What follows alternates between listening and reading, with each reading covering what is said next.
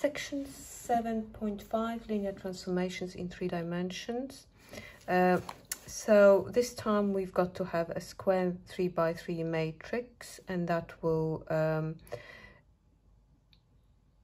be representing our transformations that we're going to be investigating. So if you've got this matrix A, B, C, D, E, F, G, H, I, this matrix will map your vectors, unit vectors in X direction, so 1, 0, 0, 0, 1, 0, and 0, 0, 1, to the vectors that you put with a position vector of A, D, G, B, E, H, C, F, I. So you're talking about each column represents the image of your unit vectors in the crucial, important 3 dimensions. Now we need to talk about reflections in X, Y, and Z axis. Before we do that, I've kind of prepared something, little thing here. So in terms of how to draw a set of 3 axes in 3 dimensions, let me just start it again so it's a little bit bigger. So the way how I remember it now, each book you go to has a different way of presenting, because there's limited, but there is several different ways of representing the axes in 3 dimensions. Most of the time you will have a set of axes like this. Now in the book they put this one backwards into the page, if you like. So let me just show you how I remember which way round to put my axes. I simply, to begin with, I look at this as my X and Y axis, and that must be my Z. Now, most of the time though, they have a Z axis pointing up, so that's not a problem. All we're going to do is doing exactly the same. So if I want my Z axis to be pointing upwards, there's Z. Notice it goes X, Y, Z. So I must have X, Y, Z. You go in alphabetical order. It has to be anti-clockwise. X, Y, Z. Okay. So you can also imagine this one here. This is your 2 axes that were red. If you were to turn them around, you'll be getting this. Okay, so if you turn them around so Z points up, Y will go that way, X will go out.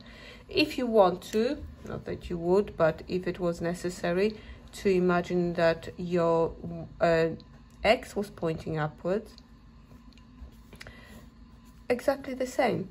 Put what you want you to be as X, and it has to be X, Y, Z in that order, anti-clockwise. So X, Y, Z. Again, you can just imagine rotating the original one if you prefer. Like I said, some people find it easy. You would have to rotate this one again 90 degrees, so your Y will go where Z is, Z will go where X is, and X will go where Y was. Now in the book, which was very confusing to me because I never really seen anything being done like this, they do their axes like this. Now I'm talking about also in the exams. Normally this Z or X is pointing this way. Let me just do the labeling. They do it like this. There you go. So they have this, so they've got Z pointing upwards. There you go. Okay, so similar to this one. So what we need to do is still this anti-clockwise alphabetical order needs to be obeyed. So it has to be X, Y, Z. Okay, and if you wanted to change it, as long as those where the arrows are, you go in anti-clockwise X, Y, Z. If you wanted this one to be X, you put X, Y, Z. It's very, very simple. Okay, so let's see if you can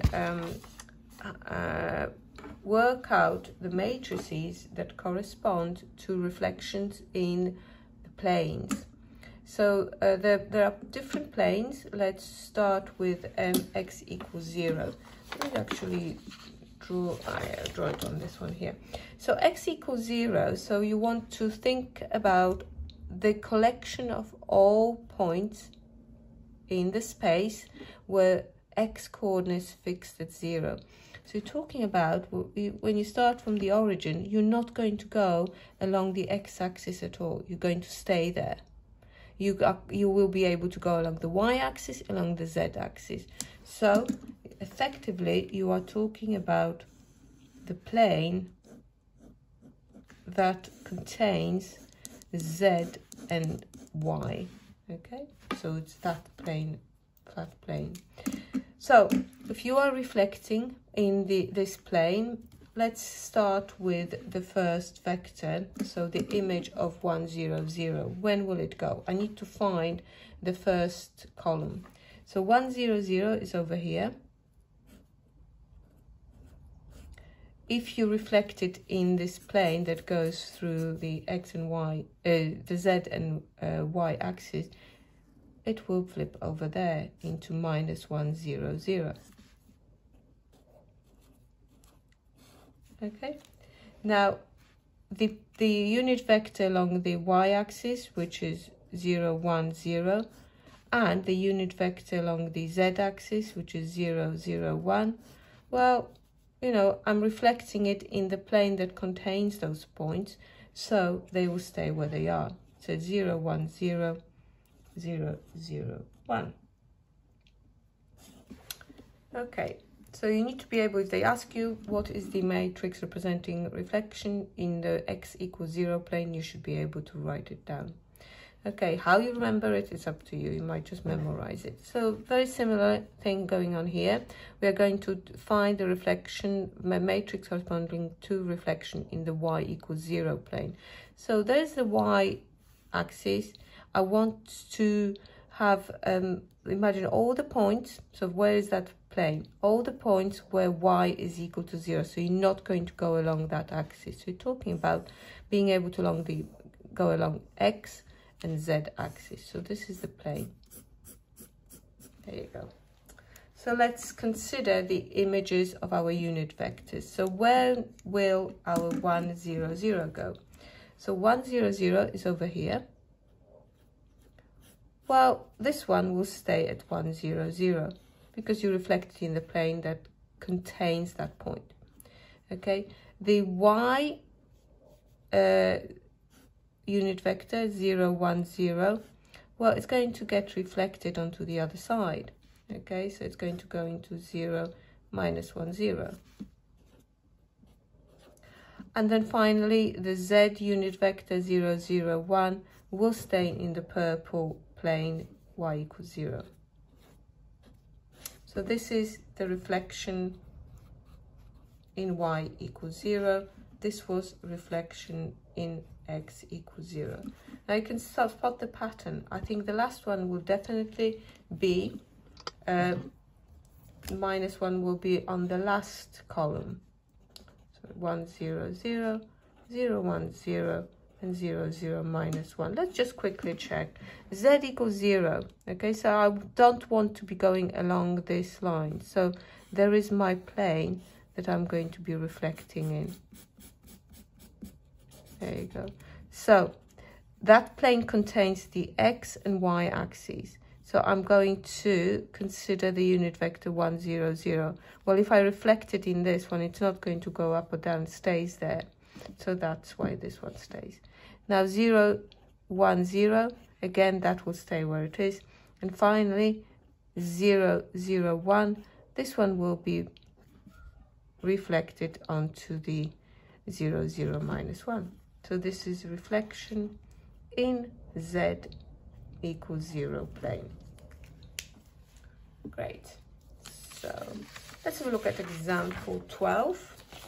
So in this example, we have got a transformation U in 3 dimensions, and this transformation represents the reflection in the z equals 0 plane, so reflection.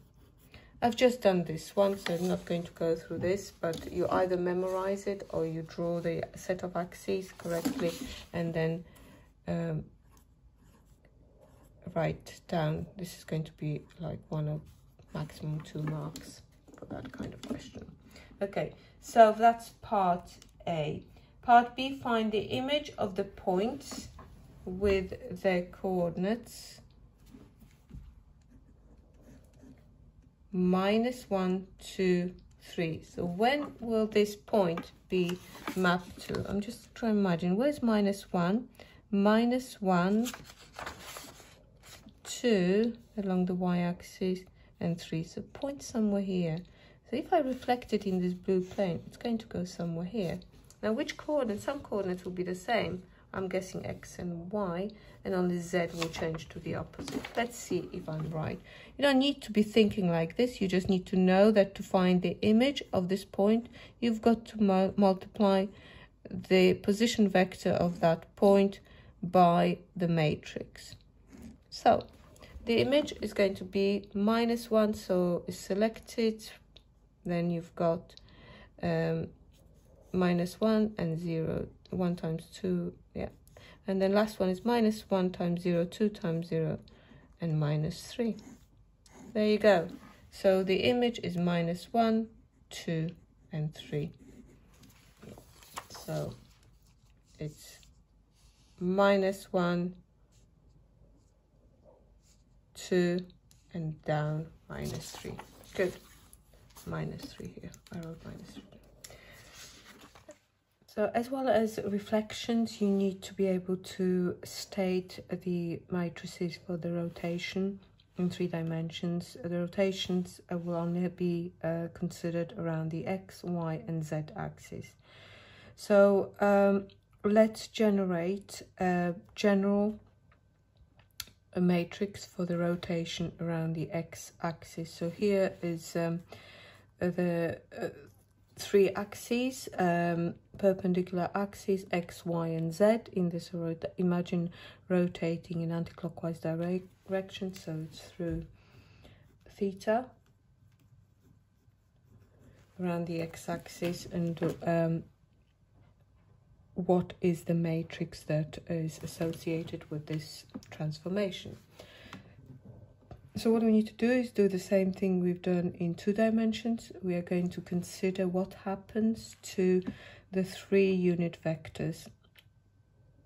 So first of all, let's see what the unit vector 1, 0, 0, so along positive x-axis, where is it going to go when you start rotating, spinning around the x-axis? So you can imagine holding this those 3 lines. They are connected rigidly, and if you try and spin it around the x-axis will stay where it is. You just note that point will stay in its place. So the first column of our matrix is going to be 1, 0, 0, because that is going to be mapped onto itself. So then we need to consider what happens to this point. So what I've done here, because all the spinning will be happening now, the only points that will change their position are the ones that are in the y, z plane. There you go. So in this plane, which I've copied over here. So you've actually recognized that this diagram, we've done it in the 2-dimensional rotations. So very quickly you could see that you could probably do it. This is a closing angle, so this is cos theta, because it's this length here is 1, because we are turning that, spinning that unit vector, and this is sine theta. But in our diagram, the cos theta represents the y coordinate, so it's this point is going to go to the y coordinate of cos theta, and this coordinate is going to be worth sine theta, and this is z. And what happens to the x-coordinates? Well, x-coordinates, we are not stepping outside this plane, green plane, so we're not going to come along the x-axis, so we're going to stay at x equals 0, so it's going to be 0. So this one is mapped to that column. So I can copy that down. This is 0 cos theta sine theta. Okay, and similarly, let's look at what happens to this point. It's going to be spun to this point. Again, this is going to be cos theta here, and this is sine theta. But in terms of coordinates here, this here is cos theta, but this is, sorry, the other way around. This is sine theta. Yeah, it's opposite, and that's the closing cos theta. Okay. Let me just redraw it here so it's clear. I've done it before, but just to make sure that you understand. If this is 1 and this is theta, then this here is adjacent, so that gets cos theta, and this here gets sine theta. There you go. That's if you take this triangle out. In terms of the grid, the coordinate here is minus sine theta, and this is plus cos theta all the way there. So what would the point with the coordinate 0, 0, 1 be mapped to? So the x coordinate, again, we're not stepping out of the x, this z, y, z plane, so we're not going to move along the x-axis, so stays as 0. The y coordinate is going to be over here, so it's minus sine theta. And the z coordinate will go to cos theta. So that is our last column.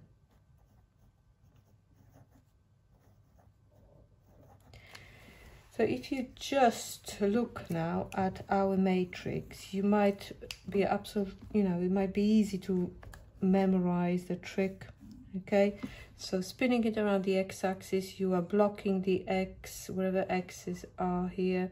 The first column, the first row, and here this is just the matrix that corresponds to the two-dimensional rotation that we considered before, and that is in the formula booklet. So as long as you know it, you can use it for this particular rotation around the y-axis. Okay, so anti-clockwise, we're going to spin it around the y-axis. So effectively what you are going to get is the movement within the plane that contains x and z axis. So all of that will be spinning. So there you go. Okay, so we need to find the images of the unit vectors in 1, 0, 0. So unit vector along the x-axis, along the y-axis. That's easy. Along the y-axis, we're not popping outside. That just stays the same. So that will be fixed. And along the z-axis. So let me just write this straight away. The middle one is going to stay as it is. Okay. So imagine taking this red plane that I've just shaded in out and redrawing it so as if it existed in 2 dimensions. So if I do that, my x will have to face up. If I do the traditional way of drawing the axis, and z will go across. So I need to find the images of those unit vectors. So this one here, there you go, it will go over here. And this here will go over here. So this one is easy, we'll keep on doing this one.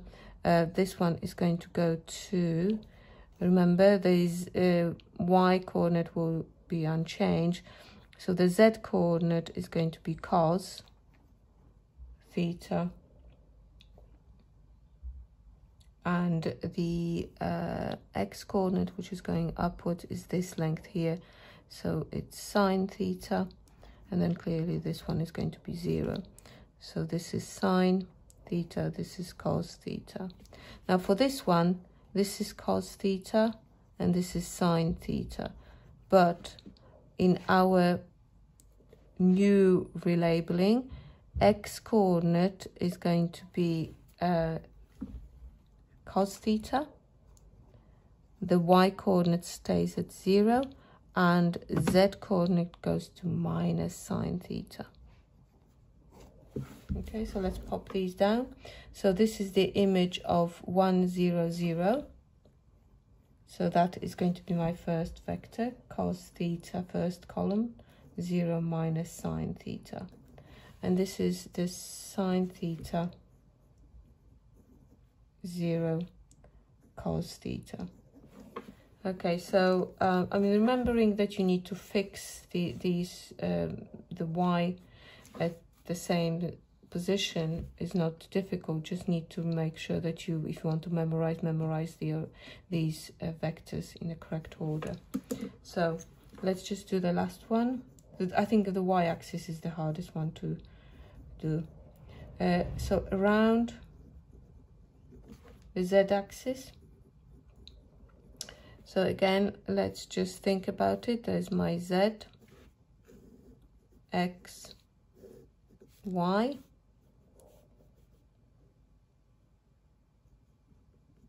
Okay, so we're going to do the anti-clockwise rotation around the z. So anything on the z will just stay there. So what do we need to do? We need to consider the movement of that plane, which is our x and y plane. So this is just easy.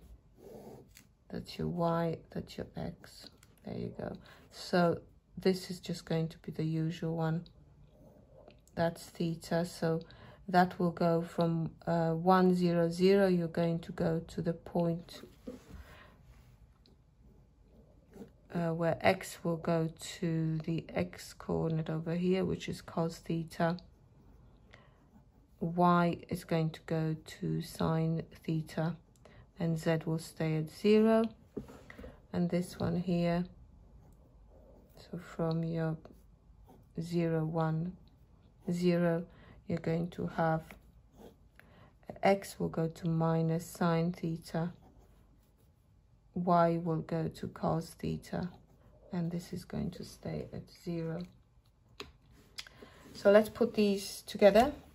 So our matrix is going to be the x, the image of 1, 0, 0 goes to cos theta, sine theta, and 0. The image of 0, 1, 0 is going to be minus sine theta, cos theta, and 0. And the image of 1, 0, 0, 1, if you go back to this display, if you rotate it, it just stays where it is. There you go. Okay, so again, this one here is exactly the same as the two-dimensional matrix of rotation. So let's have a look. So these are exactly the same as this one, but you fixed the first column and the first row. Here the last column, the last row. So it's just this one here that you'll need to memorize how to do it. Effectively, it's going to be, if you just ignore these two, if you delete these, you have cos minus sine, sine, cos. So you always have coses on the diagonal. They're always positive, and sines on the diagonal. But if you remember that it's opposite to what it is in the normal two-dimensional reflection for the y-axis, maybe that's a way forward. It's not too bad actually to remember. Okay, so we will go on to example 13, and then that will lead us to exercise 7F, 7E, and then we've got one more exercise. So here we've got matrix, and you need to recognize what does this matrix show. And you can see that this is an example of the last type of question. So it's going to be rotation. It's around y-axis, and to recognize through what angle. So it's going to be this one. We're going to just always quote it. Cos theta, it's not in the formula booklet, so you need to remember what it is.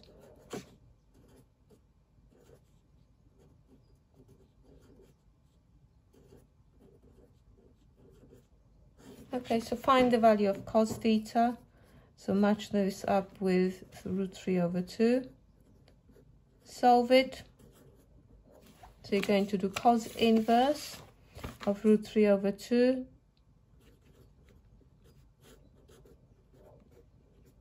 So here the angle is equal to 30 or minus 30 degrees. Sine theta, so let's match this entry with this entry. That gives me a half. So theta is equal to a half, or 180 minus 30, 180 minus 30, which is 150. So you're going to get 30 degrees as the common one, so theta is equal to 30 degrees. So around y-axis through 30 degrees, you don't need to say positive, that the angle tells you positive anti-clockwise direction. Okay, so part B, find the image of the point with coordinates -1, -2, 1. So you just need to multiply those numbers by the matrix that's given.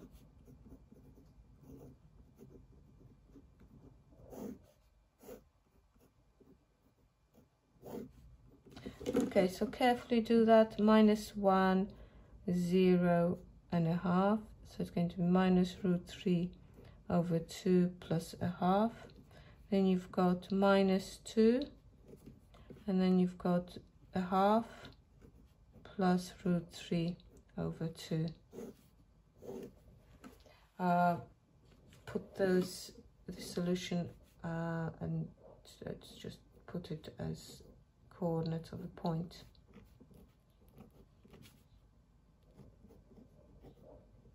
I combine them into one fraction as well. Okay, so you are ready to move on to exercise 7E.